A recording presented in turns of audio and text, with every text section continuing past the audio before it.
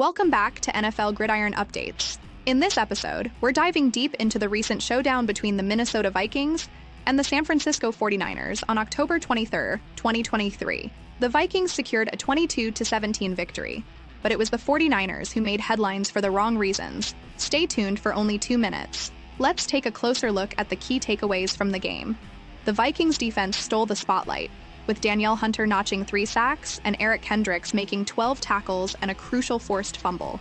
Dalvin Cook's performance was stellar, rushing for 129 yards and scoring a touchdown. The Vikings' ground game was a driving force behind their victory. The 49ers had their fair share of mistakes, with Trey Lance throwing 2 interceptions and multiple penalties hindering their progress. In crucial moments, the 49ers failed to capitalize on 2 drives inside the Vikings' 10-yard line, squandering their chances to score. Before going deeper into the analysis, here is the request that 98% of our viewers are not subscriber and you are one of them.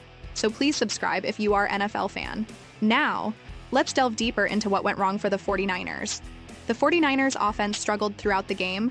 Trey Lance's 2 interceptions and Deebo Samuel's limited production in the passing game were significant setbacks.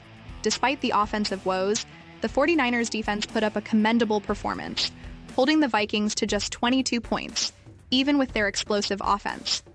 This game poses a challenge for the 49ers, who started the season strong but now face a more daunting schedule ahead.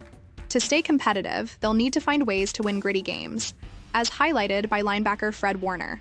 The game's most debated moment was the unconventional all-out blitz by the 49ers on a 3rd and 6 play in the closing seconds, which led to a game-changing touchdown for the Vikings.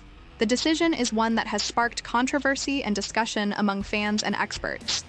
In conclusion, the Vikings' solid defense, effective running game, and ability to capitalize on the 49ers' mistakes were the key factors in their victory.